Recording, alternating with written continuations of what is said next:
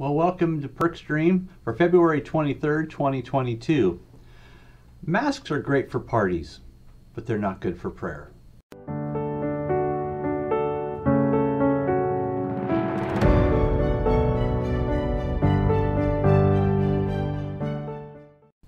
Hey, it's good to see you again. I hope you're having a fantastic day. I hope that you have something good to drink as we sit here and chat a little bit about praying in the difficult times, being able to actually pray even the bad and the ugly of life. I have never been to a masquerade ball. I think it looks like a lot of fun. I think that part of it is the mystery of, like who's behind that mask. It could be a lot of fun, I think. I like a party, but being able to go through the guessing game and just enjoying the pageantry of it all. And I think there's this great scene in the blockbuster hit Phantom of the Opera where it's all given over to this idea of masquerade. But even in that scene from Phantom of the Opera, one of the key things about the masquerade is you are trying to hide something. It's not just that you're playing the game of who's behind the mask, but you're actually playing the game of who's behind the mask that's behind the mask. What's real? What's true? In a masquerade, we often keep things hidden because we feel something is not worthy or not acceptable to be shared. We kind of just say, I don't want to share that part of my life because I don't think I'm going to be accepted. And the thing is that where God is concerned, God knows what is behind the mask. He's already guessed. He wants you to come clean with it so that he can set you free. But we still keep up the mask and we hide behind the mask of the good, the bad, the ugly. We hide sometimes because we're ashamed. Or sometimes we hide because, well, that's just such a small thing. God doesn't need to be bothered by my small things. I'm not, or it's not as bad as it looks. So I don't think I'm going to worry this with God. Even though I'm worried about it, God doesn't need to be worried about it. I'm not sure God can handle it. Now that's maybe a thought that just is ludicrous, but somehow I think we sometimes think that God's not able to handle what we bring to him. And then finally, well, if I share this, if I actually speak it out into the open, God's going to send me away. The very thing that we try to hide from God, really though, is the thing he wants to free us from. But he's not just going to free us from something and then let us back into life.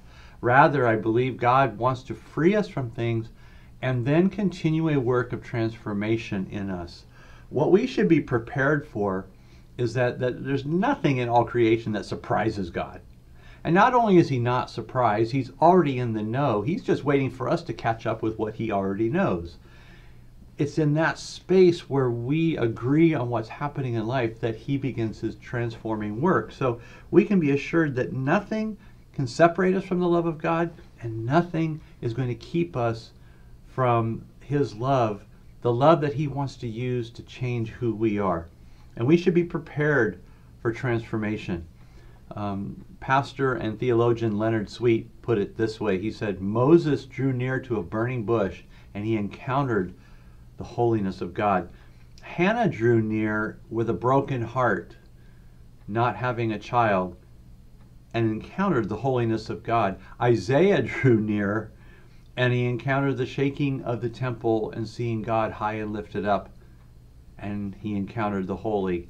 Mary drew near while talking to an angel and encountered the holy. And all four of these people from the history of God's people in the scripture teach us that when we encounter the holy, we are changed. Moses became the bold leader of his people, leading them out of their enslavement. Hannah became the mother of Samuel, the great prophet that preceded the kings. Isaiah became a spokesperson warning Israel that God was going to exile them if they didn't change their ways. And Mary, she became the bearer of the hope of the world as an unwed mother. They were all changed. They were all transformed when they drew near. And they drew near without masks. You can find that even when Moses tried to buffer himself with God, he finally couldn't do that. And so God said, look, let's drop the pretense. Let's just talk about it the way it is. And Moses did. He encountered the holy. When we draw near to God without masks, we will encounter a love like no other and a change like no other. It's not that God doesn't want to give us what we want, but he wants to give us something even better, something that he knows will stand us in a better relationship with him and with each other. So when we learn to pray without masks and we pray the bad and the ugly, we are releasing that into his love, and it swallows up and goes away. But then we are also changed, that we are freed to live life in a new liberty that comes from knowing that we are loved and we are changed. Maybe that transformation is really the scariest thing. We know that if we get right up to that line, it's not going to be what we want to do. Folks, all I can say is this.